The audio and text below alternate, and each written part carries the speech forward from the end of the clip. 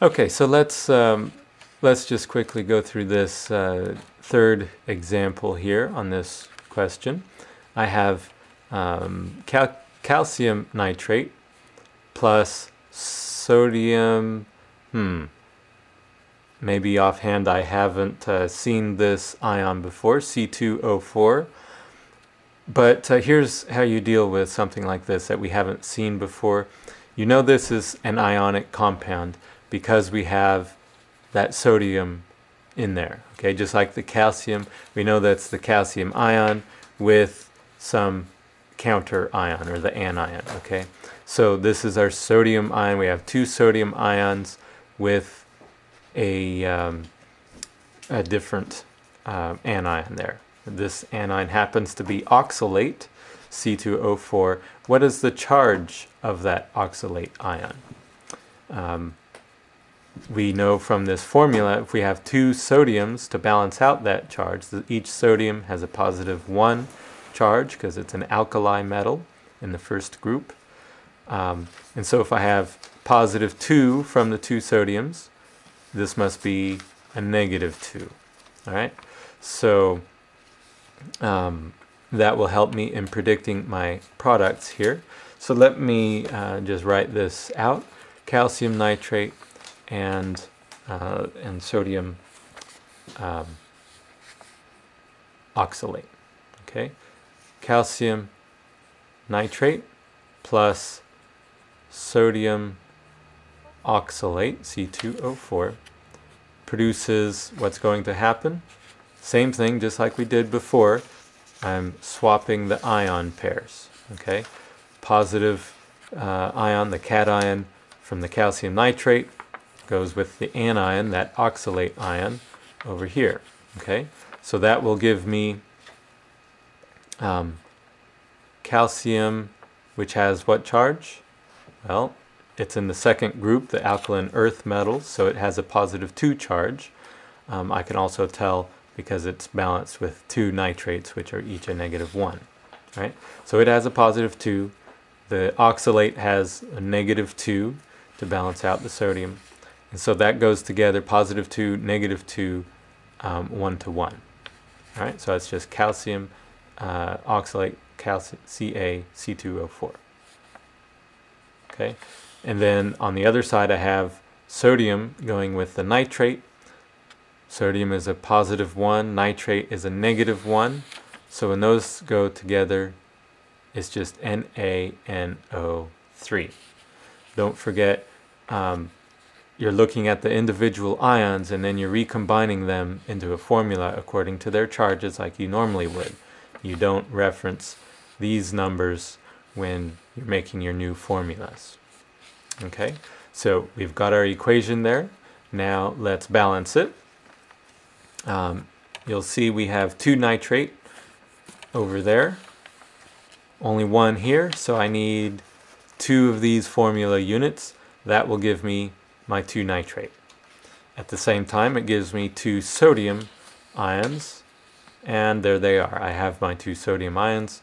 To verify, I have the 1 oxalate ion and the 1 calcium ion. Okay, so now I have the balanced equation. We need to write the net ionic equation. Okay, so you'll recall that nitrates are soluble, and also that alkali metals are soluble, so that one's going to be soluble. Here again, nitrate and alkali, so that's soluble. So this calcium oxalate, we can be pretty sure that that is an insoluble compound. However, it is possible to have everything be soluble. What that would indicate is that there's not going to be a reaction, because if we do the net ionic equation, we'll find everything would cancel out. There's no net reaction in that kind of an example. Okay, but let's look back here to my solubility tables, and you'll notice down here, insoluble compounds, it actually has oxalate, C2O4 with a -2 charge, as an insoluble compound. Okay, any oxalate containing compound is insoluble. However, there are these exceptions. The salts of ammonium and the alkali metal cations. And that's why I said the sodium oxalate was soluble, because it's an exception to that rule. However, calcium is not an exception to that rule. And so what I have is I have an insoluble compound. All right?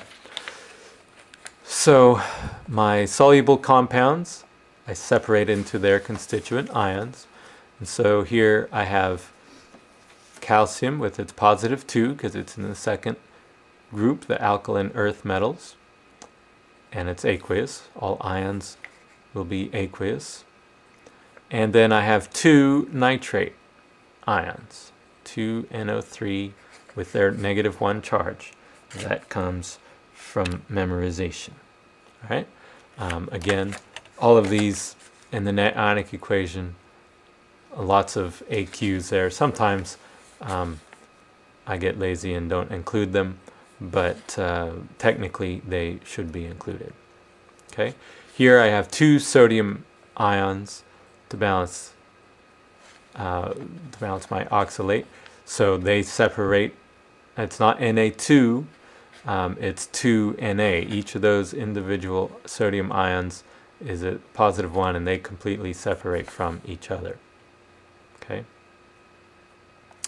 And then I have the oxalate ion, and again, that's a polyatomic ion. We're going to leave it by itself, leave it together, just like that. Okay, so and when you look at this for the first time and you haven't seen that strange ion, you know the metal. That's kind of your trigger to tell you where to divide this. Okay, you wouldn't divide it here because what's Na2C2? Okay, that's you know, the metal part of that. The metals are usually by themselves, and so that is where you would divide that, and that's how you would know, is because that metal would be by itself. Okay. Just to qualify that, sometimes we might have an ion like permanganate. Permanganate ion is MnO4, so you might see something like KMnO4. In this case, if you hadn't seen that before, when this first, because you have 2 metals, all right? The first metal with the oxygen, with only oxygen, that forms a polyatomic ion. Okay, and so then you would divide that here, where you have potassium ions, and then with the oxygen alone, here I have it with carbon, and so I know that there's my division. But if I had another metal in there with oxygen, like I do in this example, then that the manganese goes with the oxygen and the potassium is by itself. Okay, so just a little side note there. The products to this reaction, I have my insoluble calcium oxalate. Since it's insoluble, I write that as a solid. Okay, and then I have a soluble compound here, so that breaks apart as 2 sodium ions and 2 nitrate ions. Okay, oops. So here's my total ionic equation, and I need to cancel out my spectator ions, the 2 sodium ions, as well as the 2 nitrate ions, right? And then write my net ionic equation as the calcium ions plus the oxalate ions to give me calcium oxalate solid. I forgot my AQ there. Okay, so there's the net ionic equation.